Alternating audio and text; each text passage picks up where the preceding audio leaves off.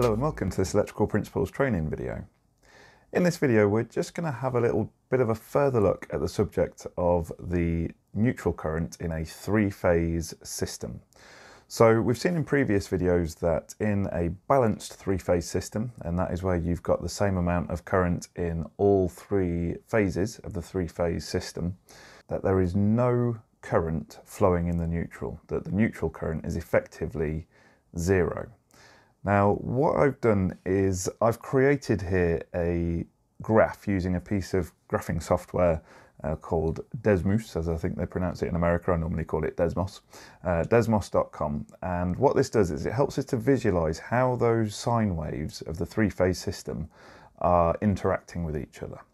So what I've done here is I've created a graph where I can adjust the amount of current represented by our sine wave. So if I take L1 here and I slide this up here, you can see there that we've got our L1 current there, and it's going to peak out there at 10 amps. So at the top of the graph there, you can see there that we've got 10 amps. So don't worry about this number here. This number here is the important one. It's peaking at 10 amps.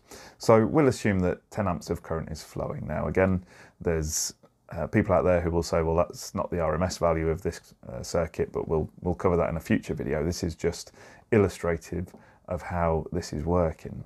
Now, what is actually significant here is that here there are two sine waves, but they're lying perfectly on top of each other.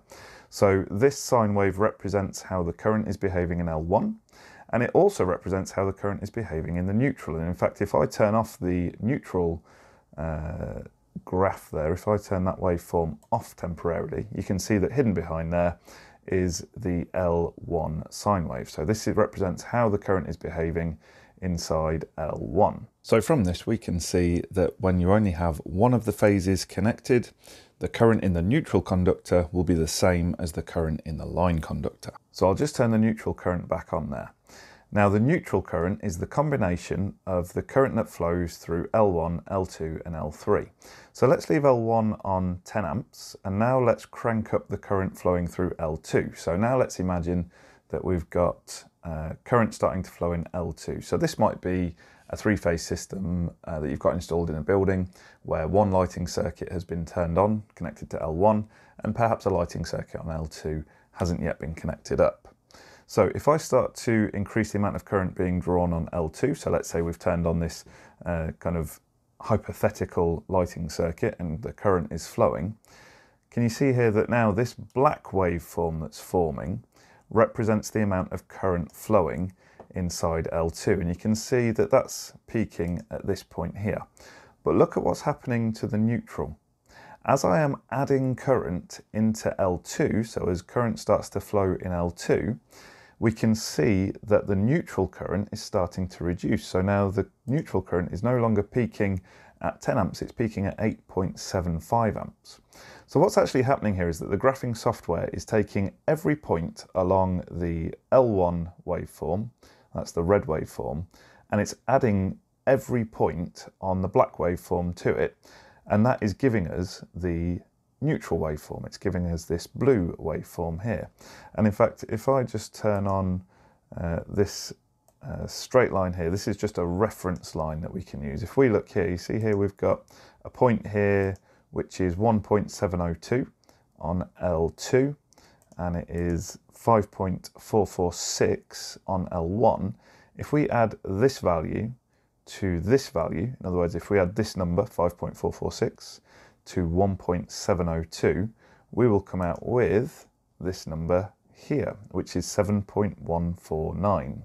Now, that might not be exactly right on the last digit there because these are rounded off on the screen. However, the graphing calculator keeps much more accurate values, so that's why that last number perhaps doesn't look exactly perfect. But the point is that we could move this line anywhere along here, take those points and add them together.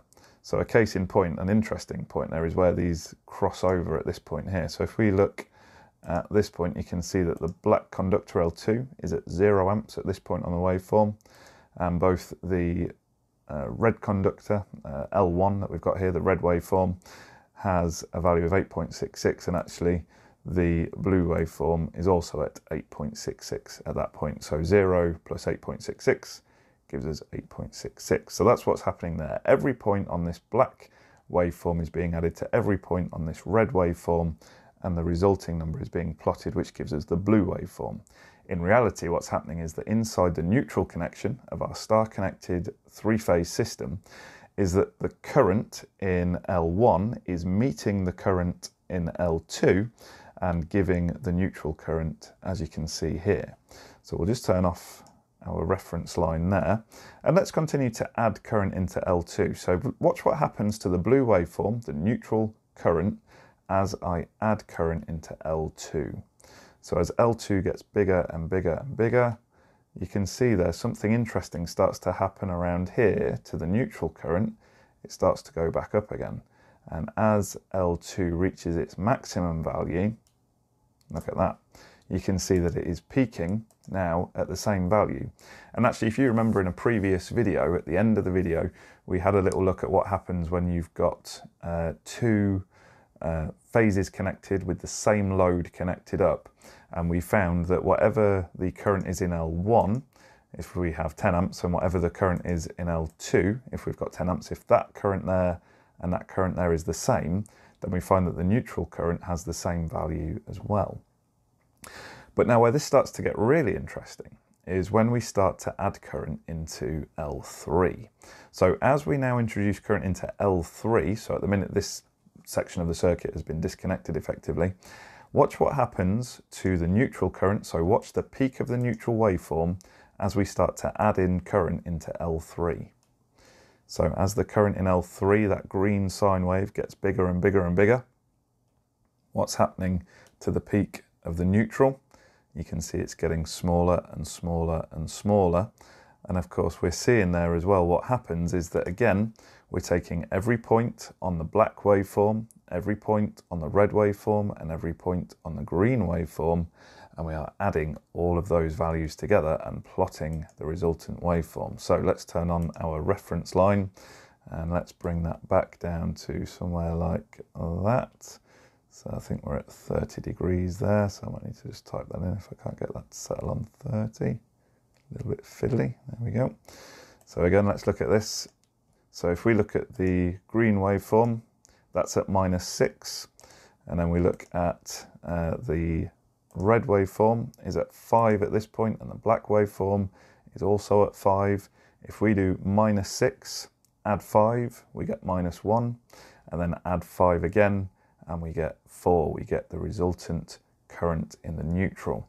And then if we continue to bring up the current in L3 until it is exactly 10 amps, so it's matching the current flowing in L1 and L2, what's happening to our neutral current?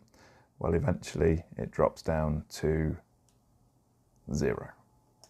So once all of the currents in L1, L2 and L3 are the same, we can see that the neutral current drops down to 0. That sine wave has been completely smoothed out and there is no current flowing in the neutral conductor, which I think is kind of beautiful. So again, we could do a little experiment here where we could take any point along this waveform. So let's just randomly stop this anywhere at this point here. If we look at the values that we've got, so we've got 3.09 in L3, we've got 6.691 in L1, and then we've got in L2, we've got -9.781. Now, if I take these three values and add them together, what do you think I'm going to get? Well, let's have a quick look at that. If I bring up the calculator. So here's our rather lovely Casio FX85 GT Plus emulator. I'm just going to add these three values together. So I've got 6.691. I'm going to add to that because this is a positive number, which is why we're adding this on, 3.09. And then I'm going to add on to this minus 9.781. So if you add a negative number, you subtract it. So that's minus 9.781. And if I hit the equals button, you can see there that the answer is 0. And I could do that at any point along these three waveforms, and I would find that the current in L1 added to the current in L2 added to the current in L3 would always be exactly 0, which is, again, really quite a beautiful thing to behold. So that is just another representation of the reason why the current inside a neutral conductor is equal to 0 in a 3-phase balanced load. If you've enjoyed this video and you'd like to have a little play with the graph that I've created here, I'll make this available in the link below, so there should be a link in the description. So if you click on that, it'll take you to the graph and you can have a little play with it, and hopefully that'll be quite useful for you. And if you'd like to use this in your classrooms during teaching or anything like that, then please feel free to do so. If you could just give me a credit, I'd be enormously grateful. All that remains in this video is to say thank you very much for watching.